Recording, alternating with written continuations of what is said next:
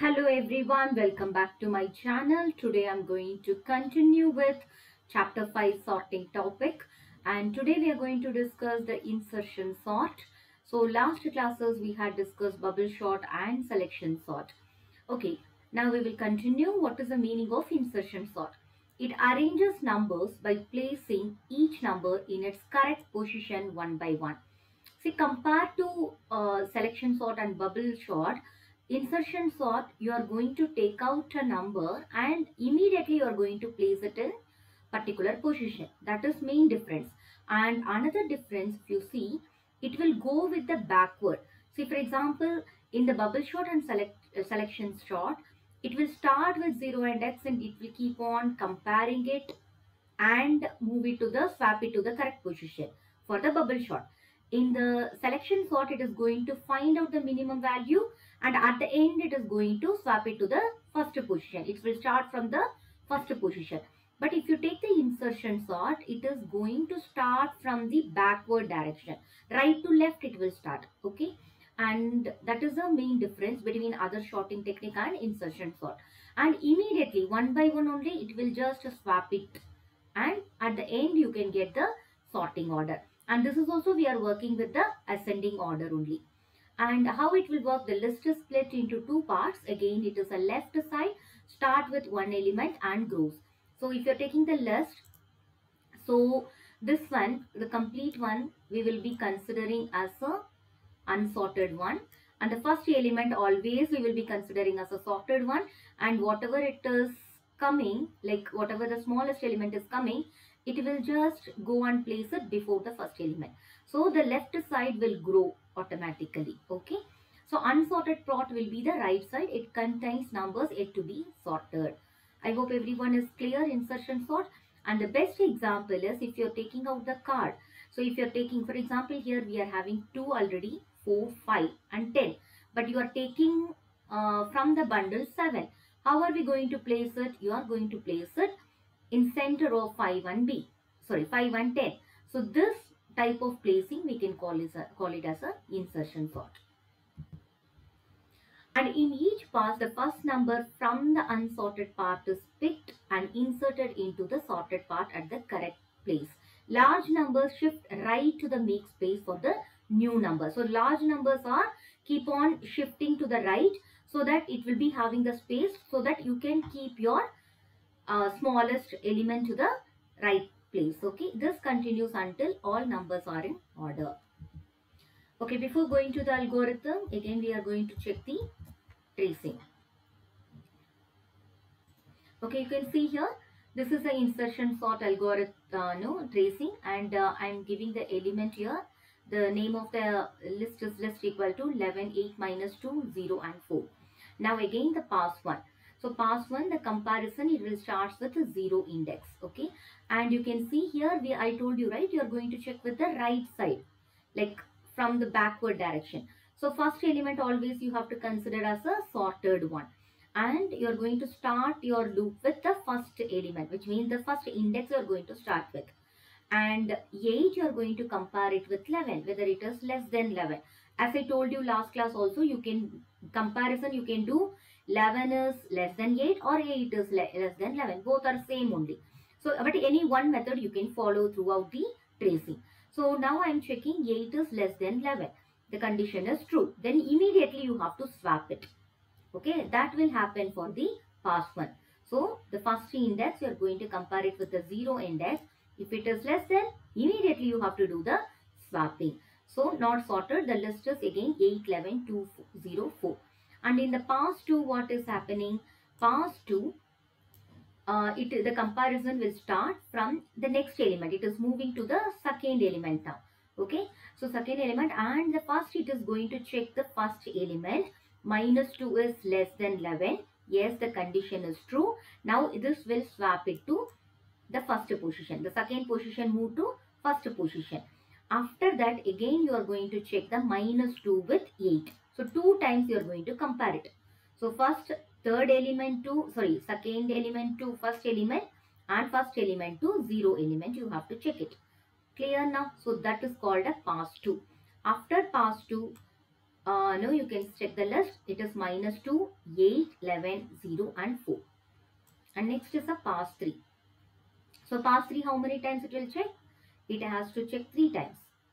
Okay, first it will start with the 0, 1, 2, 3. So from the fourth element, you are going to check the third element. 0 is less than 11. Yes, the condition is true. Immediately the swapping will happen.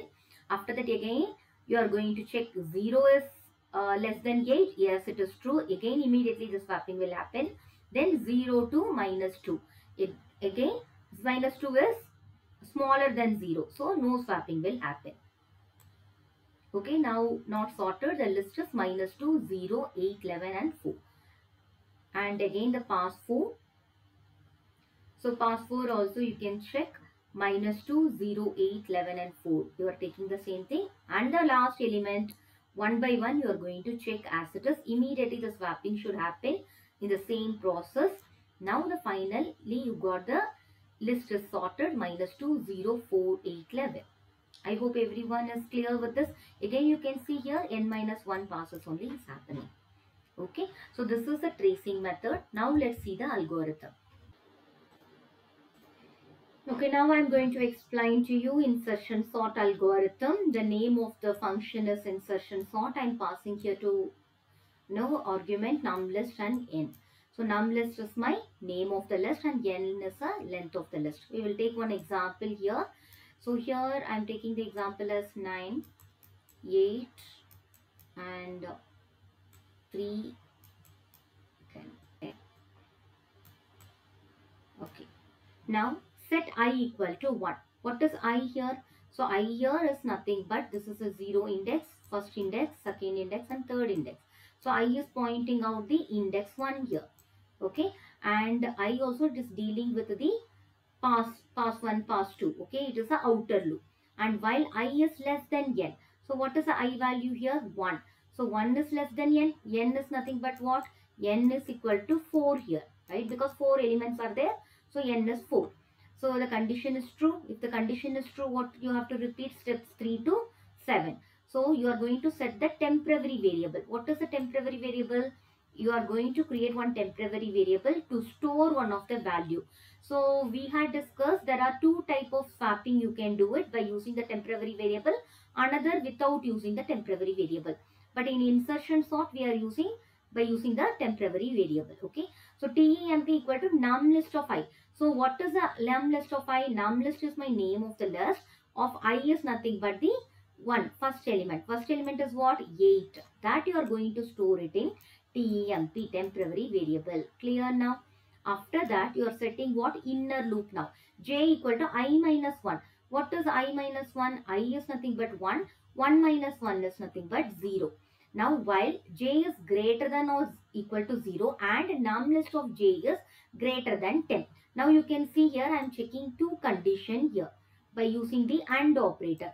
How the AND operator will work? AND operator will work. Both the conditions should be true. Then only the while loop will go.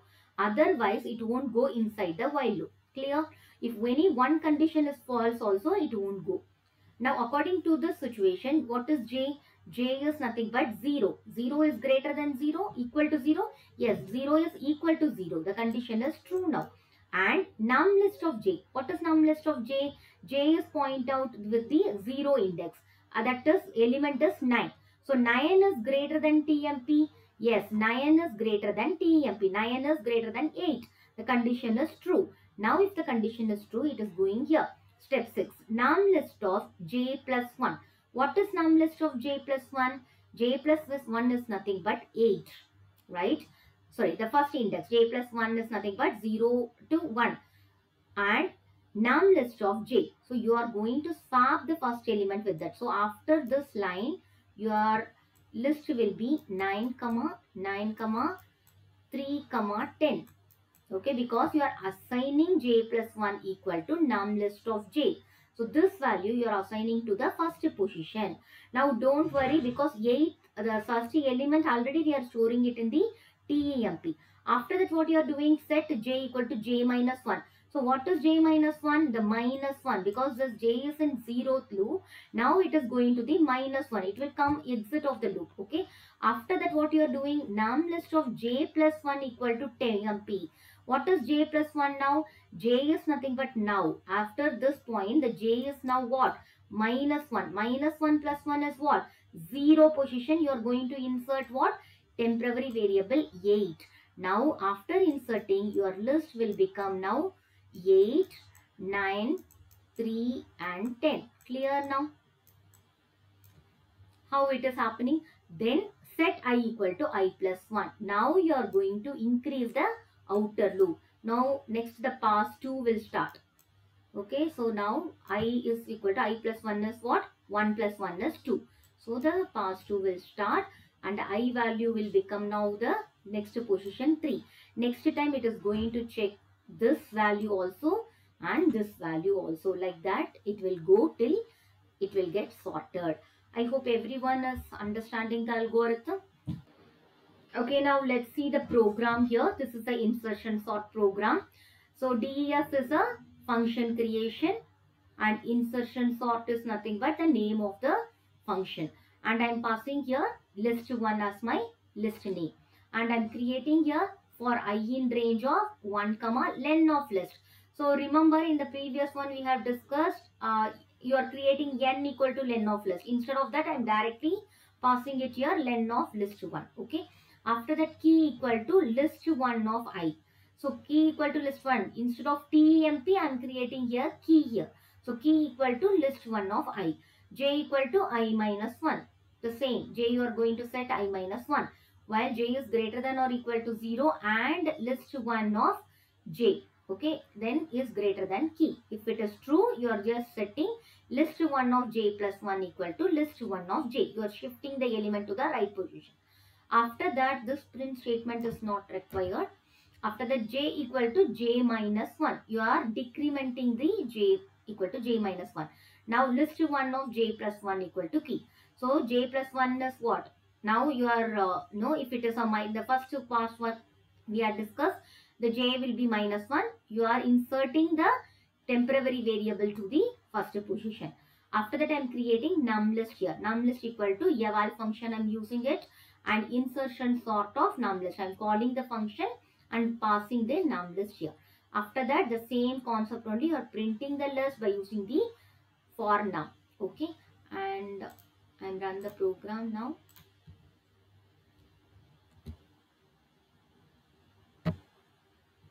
I am giving here 9, 8, minus 1, 2, 3. You can see here minus 1, 2, 3, 8, 9. The list is sorted here. Okay, so this is also a lab program. Just go through that. If you have any question, please post your question in the description box. Okay, the last topic for this chapter is we have to see the time complexity.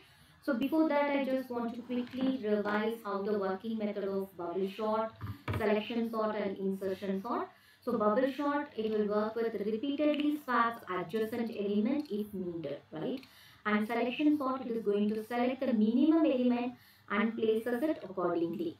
And insertion sort inserts each element in its correct position. So these are the three working method of each sorting technique. And the last concept is time complexity of algorithm. What is the meaning of time complexity is nothing but if you are taking any algorithm, how much time it is required to execute the program. That's what we had discussed, the overhead concept. It should not take any additional time also, additional cost also. Otherwise, it becomes the program is compared to other program, that program is very less scope, right? So that one only we are going to deal it with now. How can you find out the time complexity of algorithm?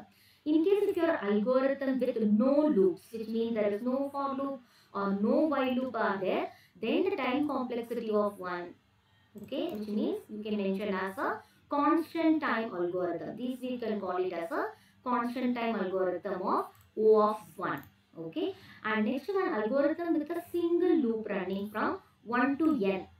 So only one single loop if it is running, then this one we can call it as a linear time algorithm.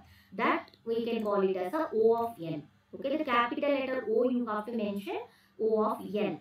And if an algorithm contains nested loop, as we discussed now, right, all the three algorithms we are having nested loop, outer loop also, inside loop also, where one loop runs inside another, this one we can call it as a quadratic time algorithm. So what is that algorithm time it will take us? O of n square it will take. Clear now? So no loop means you can call it as a constant time algorithm, O of 1. Single loop means linear time algorithm, O of n. And nested loop is quadratic time algorithm, it is O of n square. So when both single and nested loops are present in an algorithm, the dominant loop, the one with the higher complexity only, determines the overall the time complexity.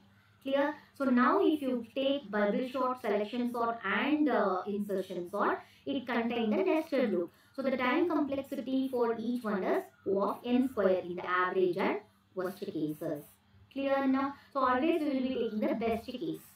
Okay, not a worst cases. So this concept we can call it as a time complexity of algorithm. I hope everyone is clear with the concept. If you have any question, post your question in the comment section. I will answer your question. Okay, there are a few students asked me, these are the small theoretical concepts I didn't explain. Definitely I am going to explain it in the revision classes. Before the exam, definitely I am going to explain to you what are the important questions from the PU board also. We will get certain question. I will explain with the question and answer type. Okay. So those who didn't subscribe my channel, please do the subscription and don't skip the video and watch the video till the end of the video. Okay. Thank you so much.